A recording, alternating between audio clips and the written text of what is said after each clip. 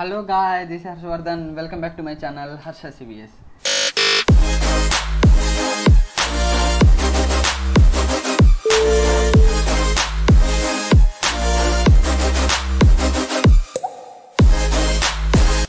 Guys, now we are going to discuss about the sampling oscilloscope.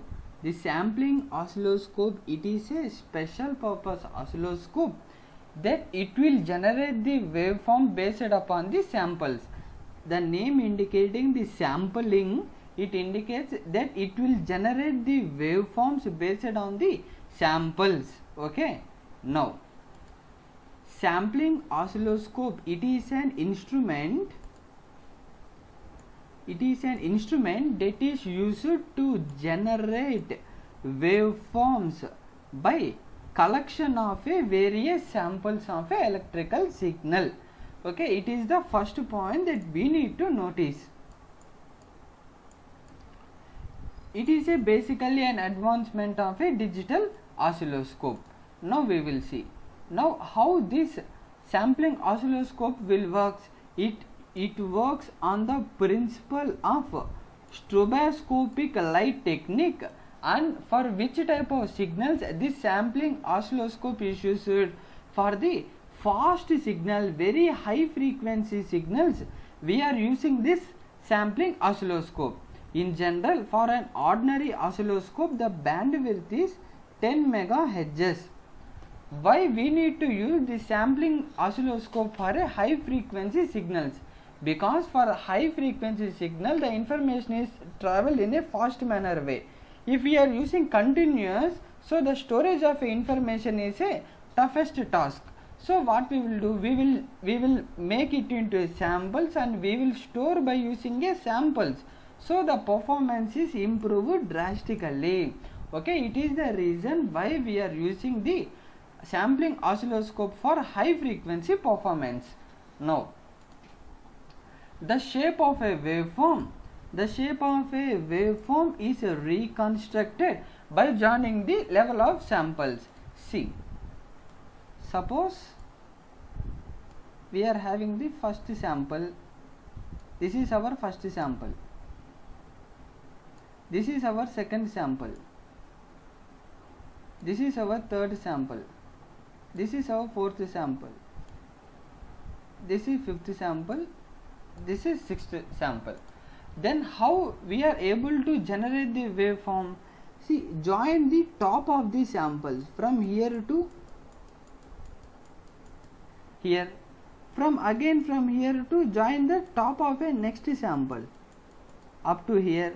From here to again to here. From here to finally here.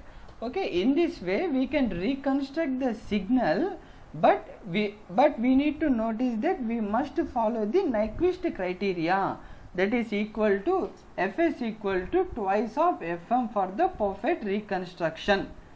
And second one, the time gap between the two samples is given by Ts.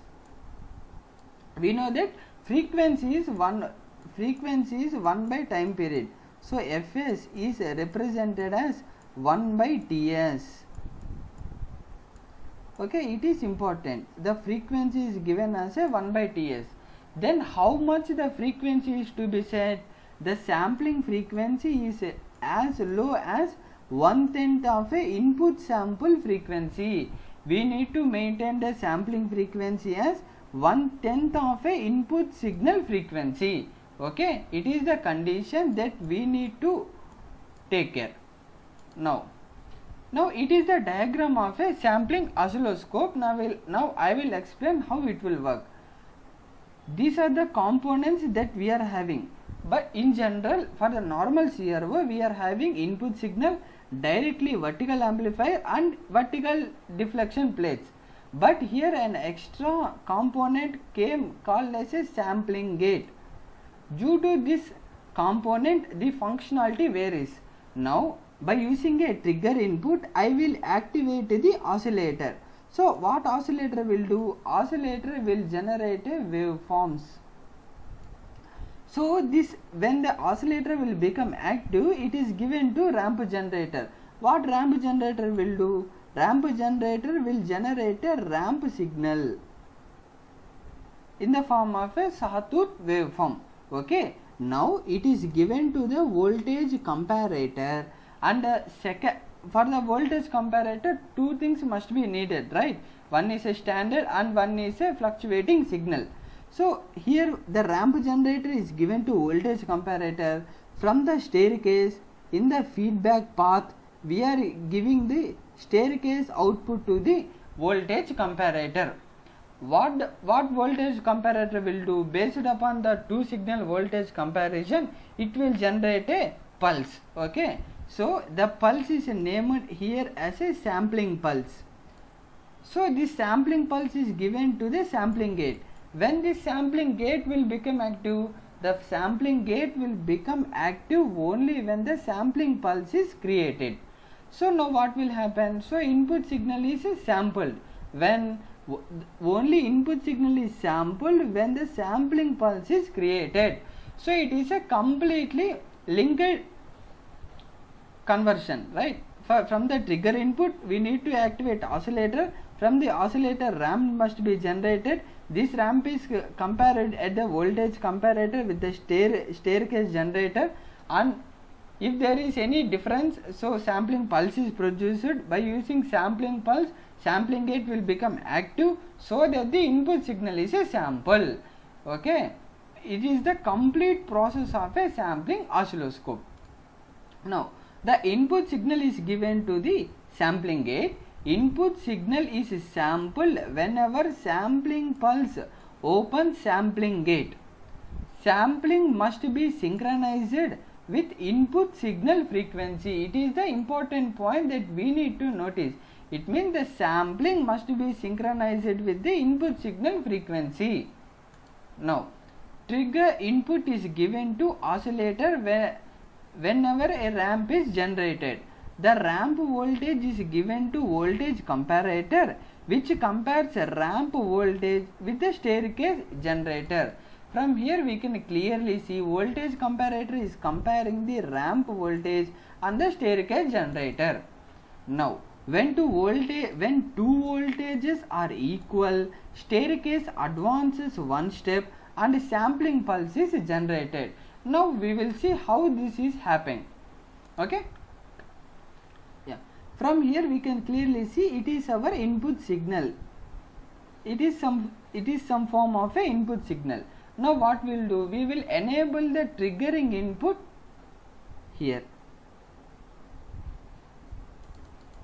This triggering input is enabled after every few seconds.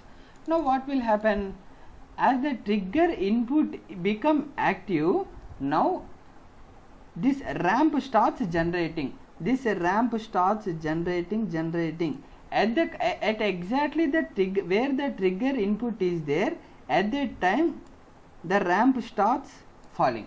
Okay, it is the process which is happening. From the falling, again trigger input, again the ramp has starts linearly growing, and where the trigger pulse is there, it will fall down. It will grow at the trigger pulse, it will fall down. It will grow at the trigger input, it will fall down. It is the process which is happening there. Now what will happen?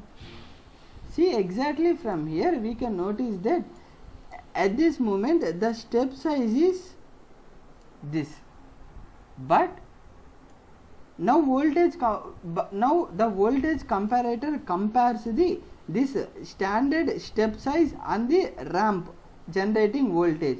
At this point the both voltages are equal. Now what will happen? This staircase is advanced by one step. Now my staircase is advanced by one step.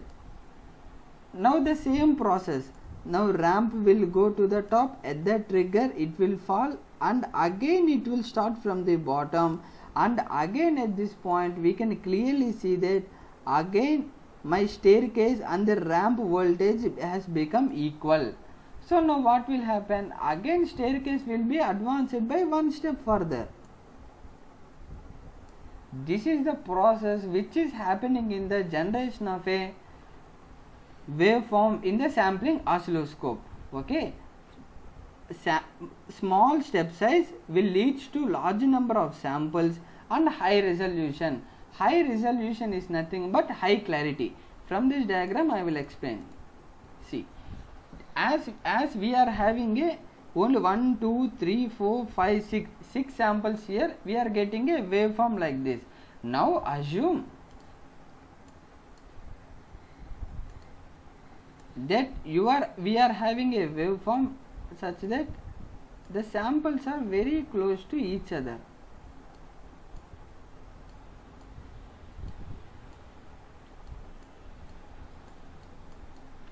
As the samples are very close to each other, we can clearly see that the shape of a signal is clarily identified. It is the form in which the signal is reconstructed. Okay, so when there is only less samples, the resolution is very less. When there is a more sample, the reconstructed signal having a high resolution. Okay guys, this is for this video. We will meet in the next video. Thank you guys.